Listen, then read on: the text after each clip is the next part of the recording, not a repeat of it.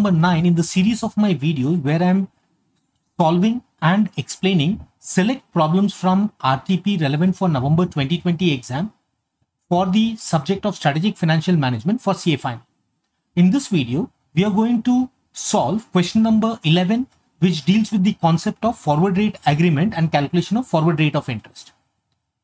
If you like this video, do share it so that other students can also benefit from it.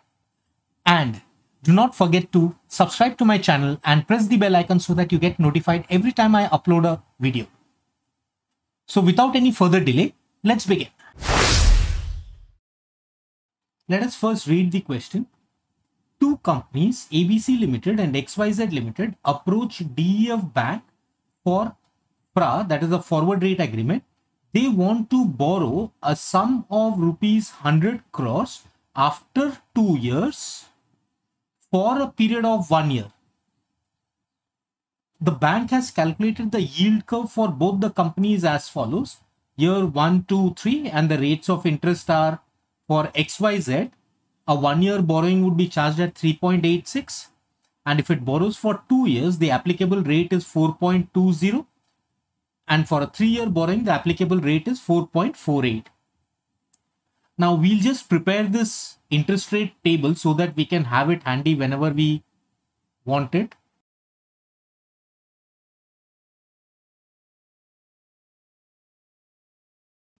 So we have year,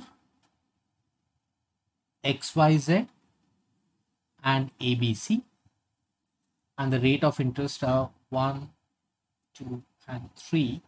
It is 3.86%, 4.20% and 4.48%, and for ABC it is 4.12%, 5.48% and 5.78%. Right? So these are the applicable rates. So we'll just keep this handy so that we can fetch it whenever we want. The difference in yield curve is due to the lower credit rating of ABC compared to XYZ. You are required to calculate the rate of interest DEF would quote under a 2/3 FRA. Now, what does a 2/3 FRA mean? A 2/3 FRA. This means you are going to borrow after 2 years for a period of 1 year. That means if I were to draw a time scale, let us say this is year 1, this is year 2, and this is year 3. You are going to borrow after 2 years. That is what is mentioned here. After 2 years. So you're going to borrow here. And this 3, the difference between 3 and 2 is 1. So you're going to borrow after 2 years for a period of 1 year. Now, to enable you to understand this a little more clearly, let us say if I were to borrow after 3 months for a period of 6 months, then this would be expressed as 3/9 FRA. Why 3/9? After 3 months, and the difference between these two, 9 minus 3, 6, that is for 6 months.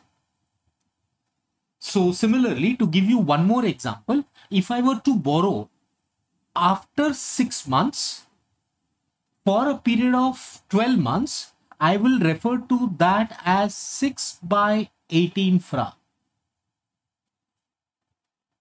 That is after 6 months, and the difference between these two, that is 12 for 12 months. Right? Now, in this case, they are saying 2/3. See, usually FRA is expressed in terms of months, but in this question, since they have given a 2/3 FRA and the period which they are mentioning is in years, so we presume that it is for a borrowing after 2 years for a period of 1 year. So you are required to calculate the rate of interest DEF would quote under a 2/3 FRA using the company's yield information as quoted above. and suppose the bank offers rate guarantee for a premium of 0.1% of the amount of loan, you are required to calculate the interest payable by XYZ Limited if interest rate in 2 years turns out to be 4.5% and B 5.50%.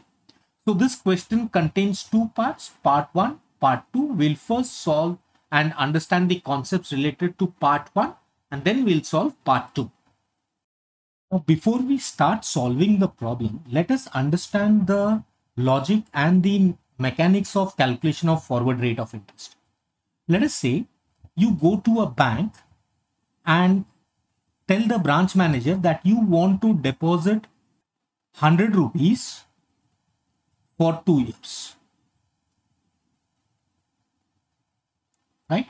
Now, supposing, let us just assume hypothetically that the branch manager tells you that the branch is willing to pay you 10% interest for the first year and 13% interest for the second year. Which means, what will be the amount that you will receive at the end of 2 years? That will be 100 into 1.10, which will be the interest for the first year, into 1.13. This will give us 124.30. Right. Now, remember, these rates of interest are for individual years. That is, 10% is the rate for the first year and 13% is the rate for the second year. So let us refer to them as small r1 and this is small r2. Now, as a customer, you tell the branch manager that, look, it is not possible for me to remember these rates. Instead, why don't you tell me one single rate which I will apply for 2 years? That is the normal way that we compound. You know, we take the calculator and we compound it for 2 years. So you tell the bank manager that you give me one rate which if I compound for 2 years should give me the same result as what we arrived here. Right? Now, essentially, what you are telling the branch manager to do is, you are saying 100 into some r for 2 years should give you the same result as 100 into 1.10, 1.13, or essentially you are saying that 100 into 1 plus r square should give me 124.30. Now, if you solve this for r, you will get 1 plus r whole square equals to 1.2430. Therefore, 1 plus r will be the square root of 1.2430. And if you solve this, you will get r equals to 11.49. Now remember, this 11.49 is what we call as single unified rate. This is the rate, if you apply for 2 years, you will get the same result which you would have got had you applied the individual rates for the year. Now let us look at what we have done here. Essentially, what we have done here is 100 into 1 plus r whole square equals to 100 into 1 plus r1 into 1 plus r2.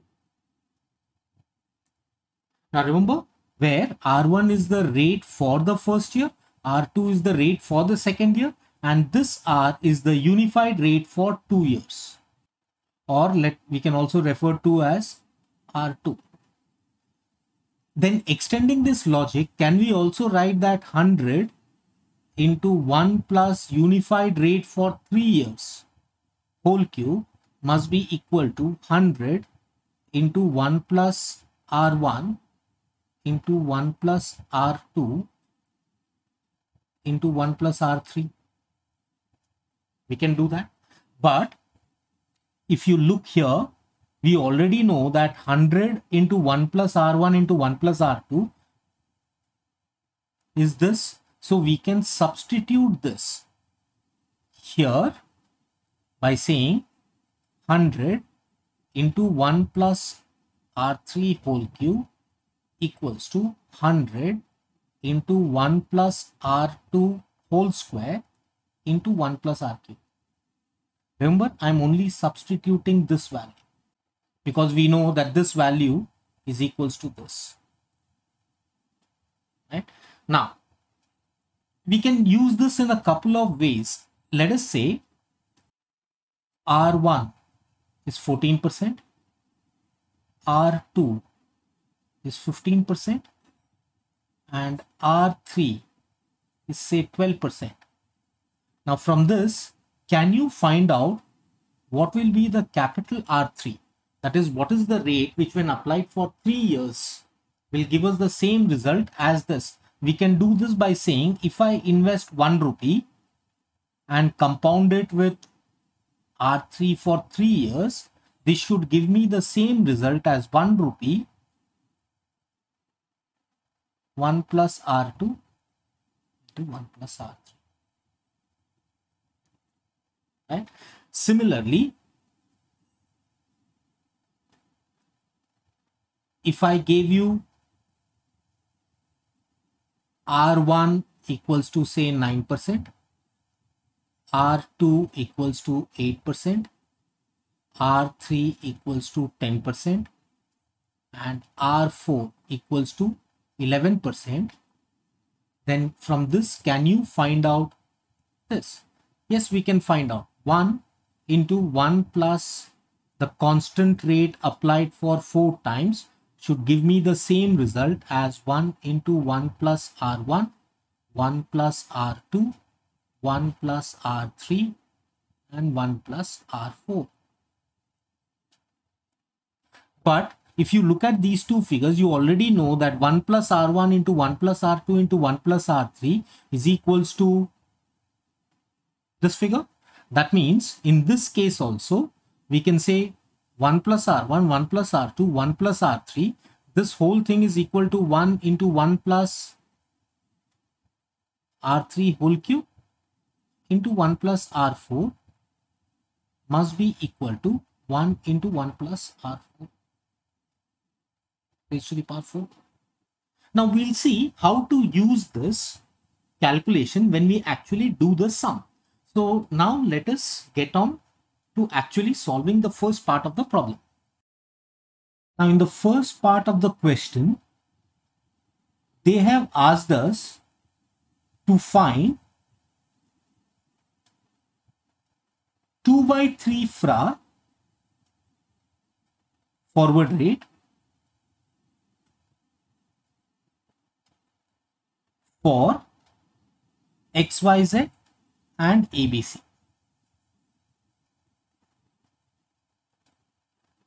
Right. Now, let us first solve for XYZ. See, I will first show you the lengthy method and then I'll show you the shortcut method which the institute has used, because before applying the shortcut method, we actually need to know the logic behind it. Now understand, rate for 1 year and rate for first year, they're all the same. That means now for XYZ, rate for first year. Now as far as first year is concerned, the rate for 1 year, that is R1, will be the same as the rate for the first year, right? So this will be equal to R1, which is 3.86%. Okay. Now let us find the rate for the second year.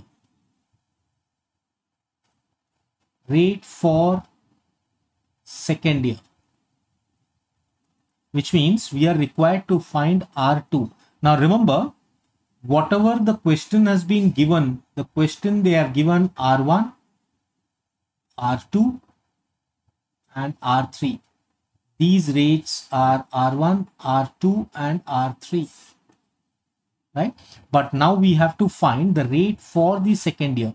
Now we know that 1 into 1 plus R2 whole square must be equal to 1 into 1 plus R1 into 1 plus R2. Now we know that R2 is 4.20. So 1 into 1.0420 whole square equals to 1 into, now we know that R1 is 3.86%, 1.0386 into 1 plus R2. Now if we solve this for R2, we will get R2 equals to 4.54%.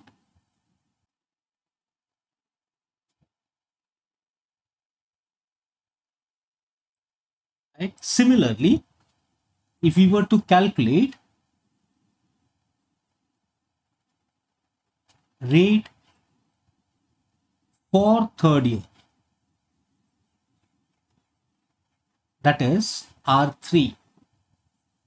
Now this will be 1 into 1 plus capital R3 whole cube equals to 1 into 1 plus R1 into 1 plus R2 into 1 plus R3. This would be 1 into 1.0448 whole cube is equals to 1 into, now we know that R1 is 3.86%, 1.0386. Now R2 we just found out as 4.54, 1.0454 into 1 plus R3.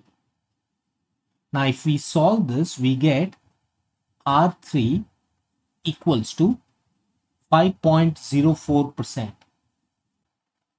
Now remember, R3 is the rate of interest for the third year. Now if I were to draw a timeline, say this is year 1, year 2, year 3. Now remember, this is R3.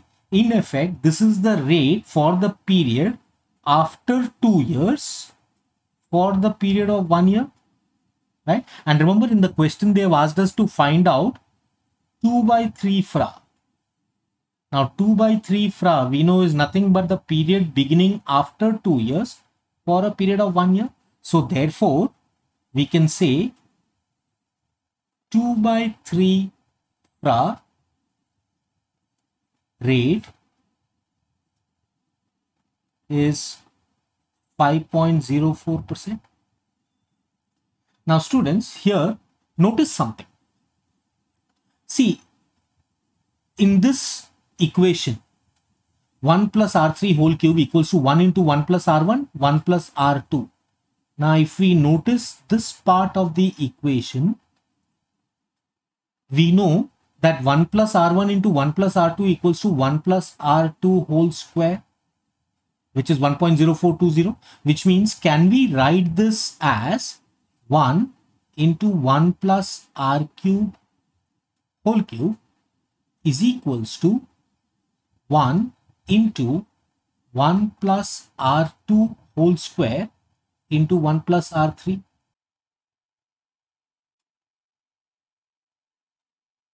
Now 1 plus R3 whole cube, we know that this is already given in the question as 1.0448 whole cube equals to, now R2 is already given as 0.1 into 1.0420 whole square into 1 plus r cube.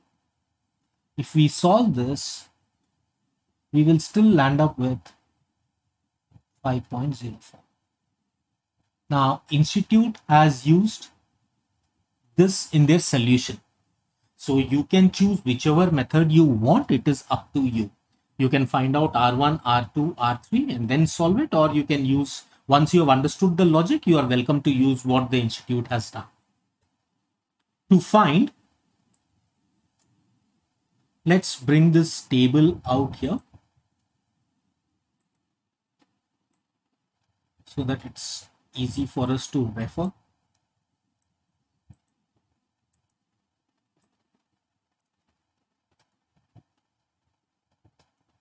Now we are required to find 2/3 FRA for ABC.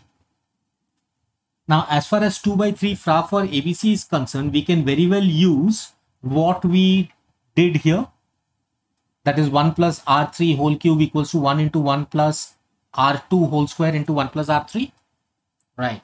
So, this we can write it as 1 into 1 plus R3 whole cube equals to 1 into 1 plus R2 whole square into 1 plus R3. Now this would be 1 into 1.0578 whole cube equals to 1 into 1.0548 whole square into 1 plus R3. Now if we solve this for R3, you will get 6.38%.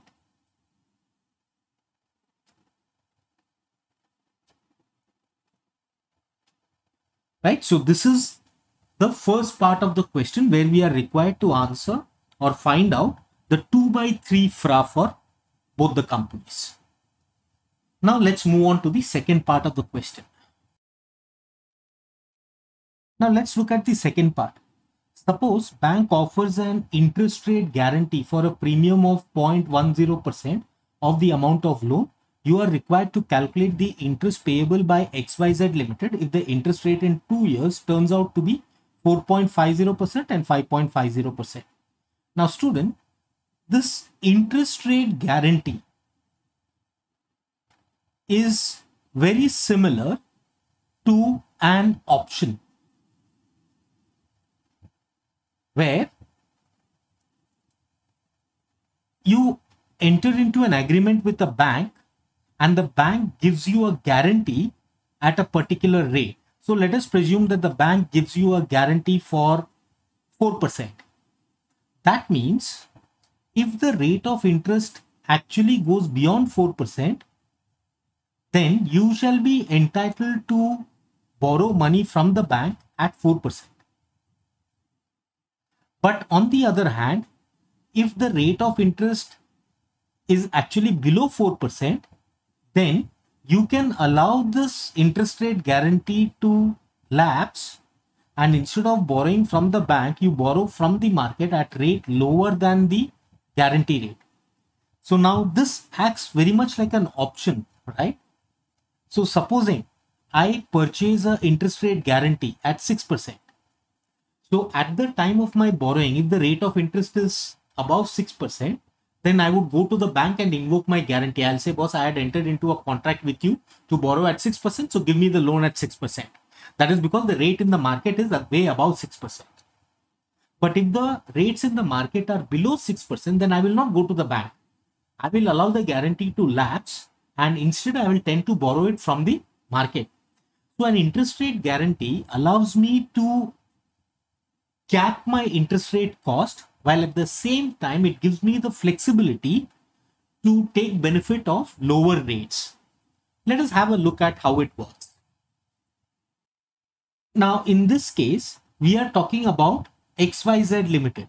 Now obviously for XYZ Limited, the bank will give the guarantee for year 3. Because understand, we are talking about if the interest rate in 2 years turns out to be, that is at the end of 2 years. So essentially, year 3 will be the year for which the bank will provide the guarantee. Now, what is the rate at which the bank will provide the guarantee? Remember, the rate found out for year 3 using these 3 figures was 5.04%. We found out R3 was actually 5.04%. Therefore, the bank will give the guarantee at 5.04%, right? So we can just write it down. Since the rate of interest for the 3rd year was 5.04, the bank will provide the interest rate guarantee at 5.04%. Right? So now let us analyze in both the situations what will happen. And remember, to buy this guarantee, XYZ will have to pay a premium of 0.1%. So let's prepare a table.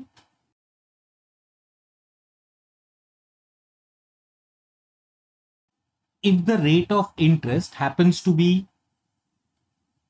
4.50% and if the rate of interest happens to be 5.50.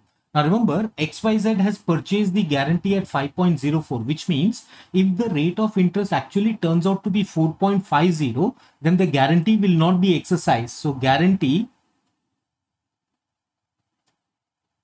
not exercised. And if the rate of interest turns out to be 5.50, then the guarantee will be exercised. Now, in this case, if the guarantee is not exercised, that means what?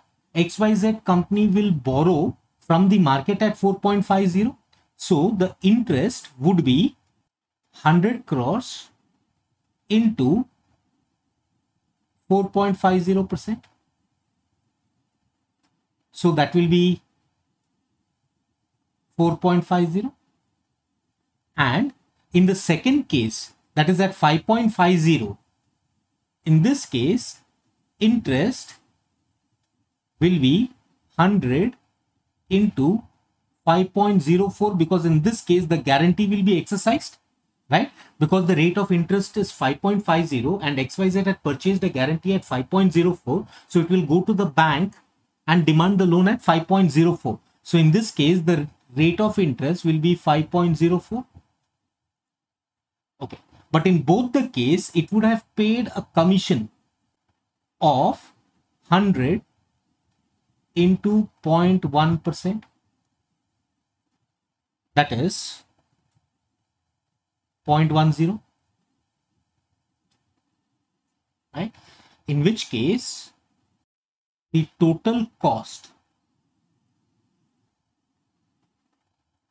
will be 4.60, and in this case it will be 5.14.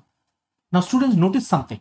If the actual rate of interest actually goes beyond even say 5.5, let us say it goes to 10%, even in that case the cost of borrowing to XYZ will be 5.14 only, because if the rate of interest is 10%, then the company will invoke the guarantee and will borrow at 5.04, and it has paid a commission of 0.10, therefore its cost will be 5.14 only. But if on the other hand the rate of interest goes to say 3%, then the company will not invoke the guarantee, but it will borrow from the market at 3%, and it has paid a commission of 0.1, making its cost of 3.1. So now you notice that effectively by buying the guarantee, the company has put a cap on its borrowing at 5.14. That is, its cost of borrowing can never go beyond 5.14. But on the lower side, it can very well reduce. So students, I hope you found this video useful in understanding the concept of forward rate agreement and how to solve problems involving forward rate agreements. Do not forget to subscribe to my channel and hit the bell icon so that you get notified whenever I upload a content. That's all for today's session. Stay fit, stay healthy, and cheer.